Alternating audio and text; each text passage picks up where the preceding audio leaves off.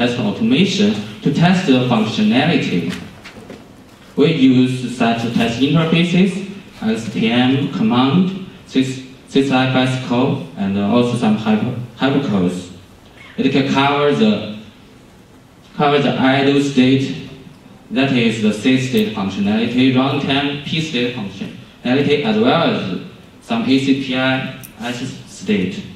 Yeah, but the most important thing for the power testing is the power performance measurement, right? Now our testing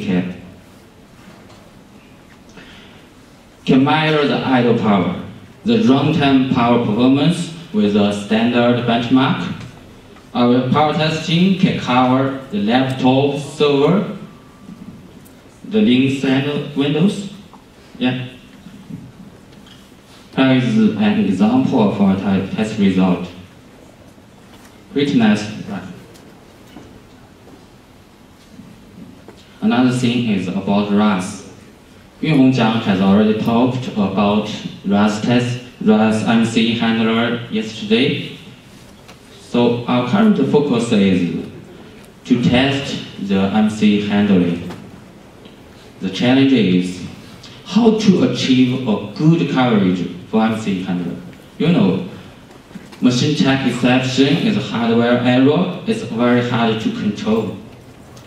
Our test method is we add test stub to the hypervisor to down page tabs, and we also add the test stub support to translate the page address from guest to host.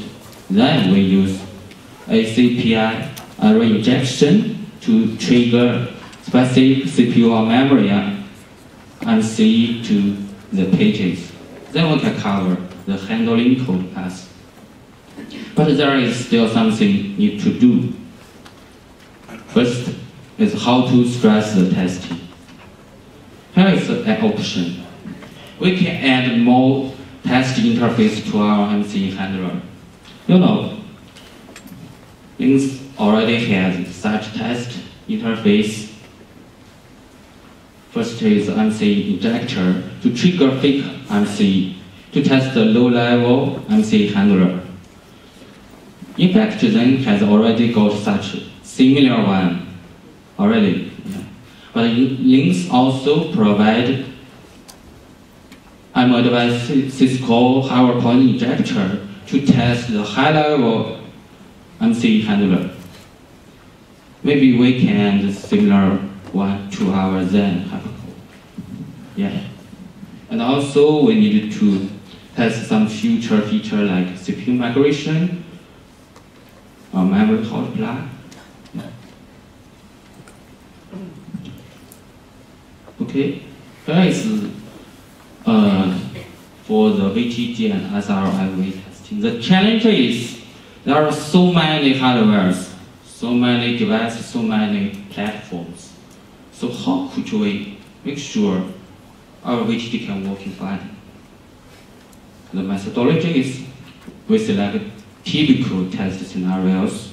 We select the typical device to cover the different PCI type like PCI MSI or legacy PCI device. And how to do the automation. We select the network card. Then we doing the ping pong and also some file copy. And then we can test the single device assignment or multiple device assignment automatically. First press. Yeah.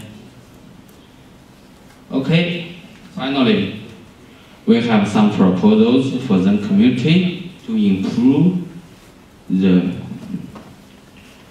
Zen quality. First is about source control. In our testing, we always found, some functionality is broken. But after you root cause, what's happening? Yeah, for example, VTD. VTD is usually broken by the unsynced check-in of QMU. It's bad, right? Second thing is we need to enhance our bug tracking. Now the Bugzilla is full of obsolete bugs, useless. There are about 500 bugs in the Bugzilla currently marked as new. That means nearly nobody, no developer is looking on such bug.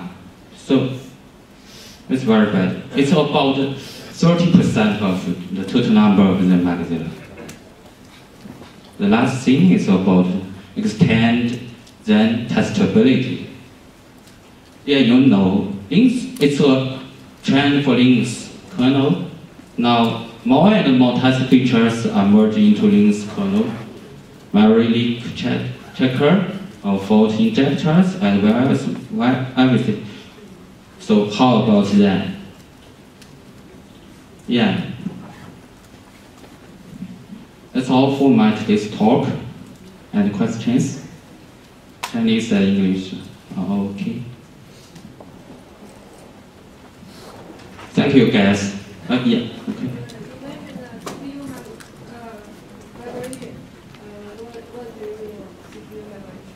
Oh yeah.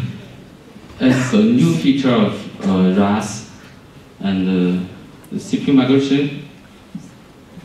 It is. There should be a spare CPU when the server is booting up. That means the CPU is not used. And when some CPU got errors, then our software can let all the contents on this CPU migrate to the spare CPU. That's the description of this feature. But for the details, you might ask Yunhong Jiang. He's the expert. Thank you, guys.